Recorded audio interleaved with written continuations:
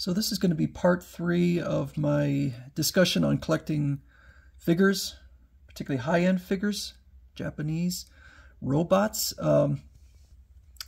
And I just forgot about this one. I would have put it in part 2, but I just forgot a couple things. So I'll just start by saying a few more expenses to take care of before you start considering yourself at the level of disposable income. At least for me, paying down my mortgage, that is a priority, and putting aside money for my kids' college education. So definitely, if you're single and have no kids, then your situation is different. Now, I did not really start collecting these higher end figures until I was in my mid to late 40s. So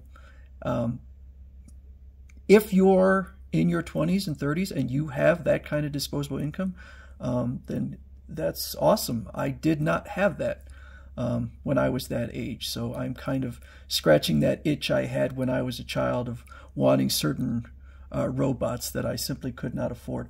But I think that you need to look at where you are situationally in life, and one of the things that I think about is moving, and what does it take to move all of this stuff and things like this box. I live in what I'm hoping is my retirement home, so I'm not that concerned about it, but it is something I think about, which is just the effort of moving. I would also say that if you're in a situation where your basement is full, or you're starting to use your garage for storing stuff like this, then maybe you're overdoing it. You need to definitely figure out what you can collect based on the size of your house. So definitely, if you're a person who moves a lot, or you're planning on moving, or you're definitely not in your final home, you might want to kind of stay a little bit more light with your stuff.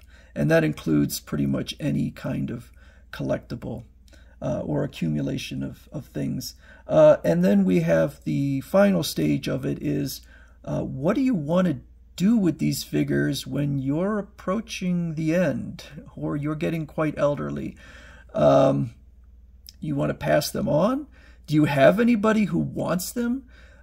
Is your collection going to be a burden for someone? Are you going to come to the point where you want to start selling these? And that's something to definitely think about, is that every figure you buy could possibly be passed on to someone who maybe doesn't particularly want it, or they're going to either, imagine buying a figure for $300-400 and then having someone give it away at a Goodwill or something like that, because they have no idea the value, or they don't care, or they don't feel like going to the effort of selling it. So I think that's something that people need to look at. And I suspect that for people who are into, for instance, video game collecting, and I've seen so many videos of people who were all in on it and just ran out of steam and sold everything, is just the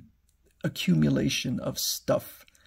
And they didn't want to pass it on. But, most of the time these people aren't even that old, but just having all of that stuff becomes a problem. So those are the other few things I wanted to talk about. Like I said, moving, and what do you want? What do you expect to happen to your figures after you're gone? Or do you not care because you're gone? It may not matter to you.